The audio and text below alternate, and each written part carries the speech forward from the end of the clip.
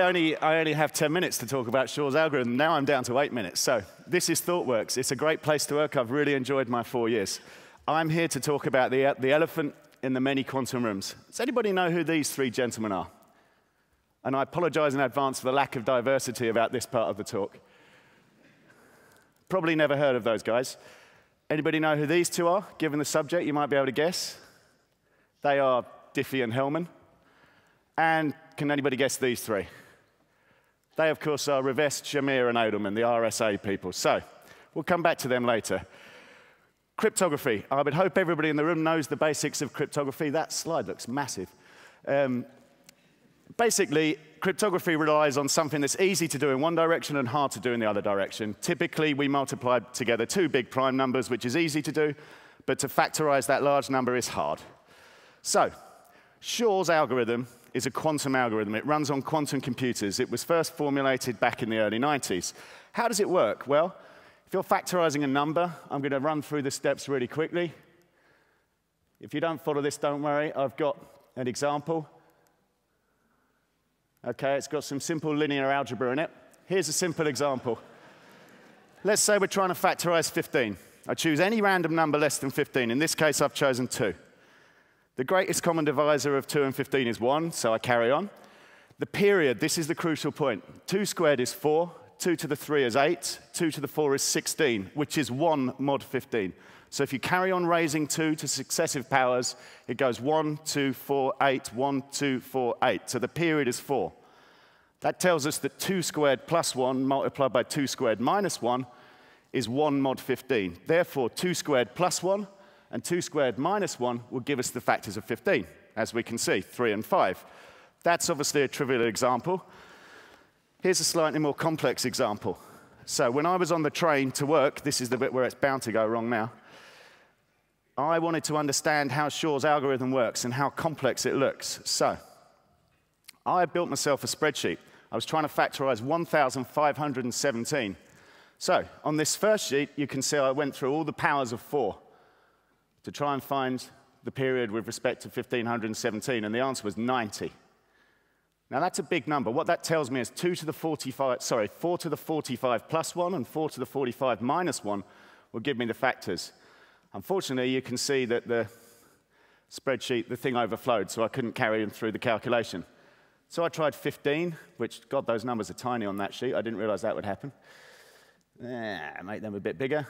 Period of 15, again, is 90. That was no good. I tried 5, which I think down here we see the period is 180, and so on and so on and so on, until finally I discovered that 14 has a period of 24. You could probably just about see that, although I can't.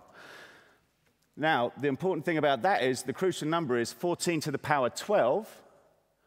Oh, it's not 14. I'm on the wrong sheet. Am I right? Hang on a minute. Where's its period? 14. Oh, was it? Anyway, there's one number that doesn't overflow. So let's go back to my example. The point is, that is desperately complex. You can see that these numbers are massive, and that calculation will take forever. If you use a classical computer to try and factorize a number, what you find is that it is of exponential or sub-exponential complexity. So on my next slide, we'll see the actual numbers. So factorizing 1,517, oh, it was 10. I hit the wrong sheet, never mind, eh? So the period of 10, no, 10 doesn't work, so we move on. 14, the period of 14 is 24. So that tells us that 14 to the 12 plus 1 and 14 to the 12 minus 1 will give us the factors. There's the very big numbers. They are in that spreadsheet. I just couldn't find the right bit. So the greatest common divisor of that big number with 1517 is 37. The other one's 41. That's the factors. Now, why am I telling you all this? Because step number 4, use the quantum period finding routine. If you construct a classical computer using every electron in the universe as a bit, it will take that theoretical computer longer than the lifetime of the universe to factor a 3,000-bit key. So we're quite confident that RSA is safe from attack to any theoretical classical computer. However, if we look at that step 4 there, think back to that spreadsheet that I had, all those massively complex, huge numbers. Actually, we don't care what the numbers are, the individual numbers. All we care about is the periodicity of that function. So, if you could find a way of discovering the periodicity of the function without caring about all the intermediate results, you can factorize a large number. And if you can do that efficiently, you can factorize a large number in reasonable time. So, Peter Shor's great insight uses something called the quantum Fourier transform, which thankfully, in only 10 minutes, I don't have the time to explain, because every time I try to explain it, I confuse myself.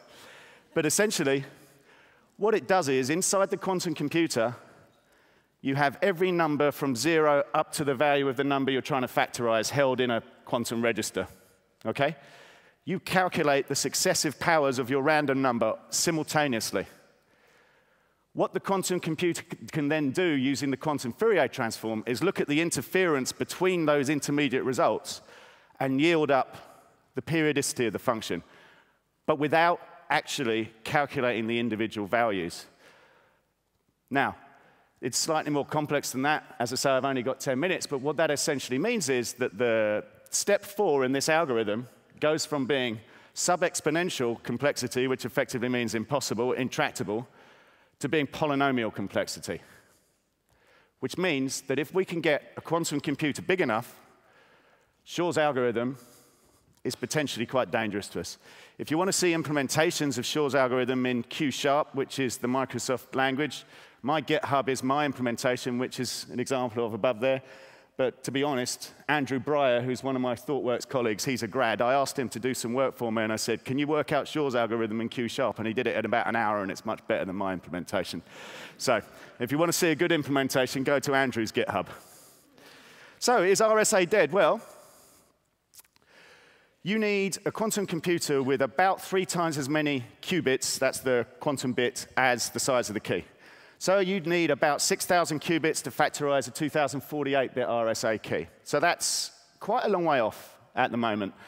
The biggest known computer, this is a bit out of date, this, about 6 months or so ago, had 72 qubits. So what do we do if RSA is no good? Well, there's an algorithm called BB84, which is Bennett and Brassard. That is provably secure. That's based on the polarization of photons, and it generates a one-time key. It's 100% safe. And there are at least 3 classical algorithms that you can implement on a classical computer that are going to be safe from quantum attack. We can implement them now, but my understanding is it imposes a performance penalty, and people don't want to do it. And if you're interested in post-quantum cryptography, the Open Quantum Safe project is an open source thing. You can get it online there. And hey, there's a Wikipedia link, because that's where I get all my info from. So why should Shor's algorithm scare me? So I'm going to return and finish with these, my desperately undiverse slides. So here's a little history lesson. Diffie and Hellman published their seminal paper in 1976.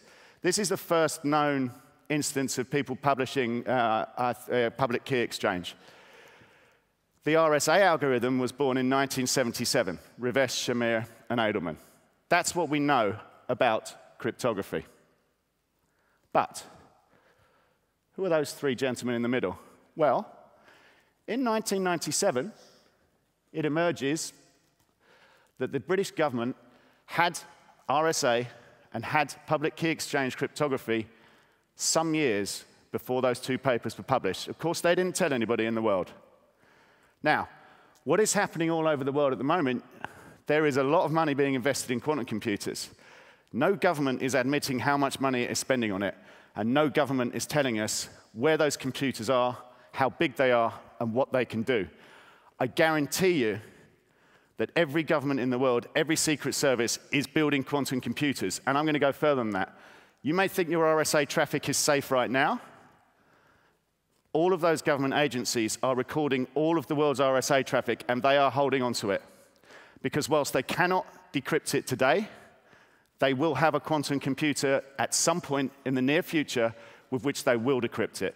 So if we as technical leaders really want to ensure that our communication is not just safe now, but remains safe for the foreseeable future, we need to start looking at quantum cryptography right now. Thank you very much.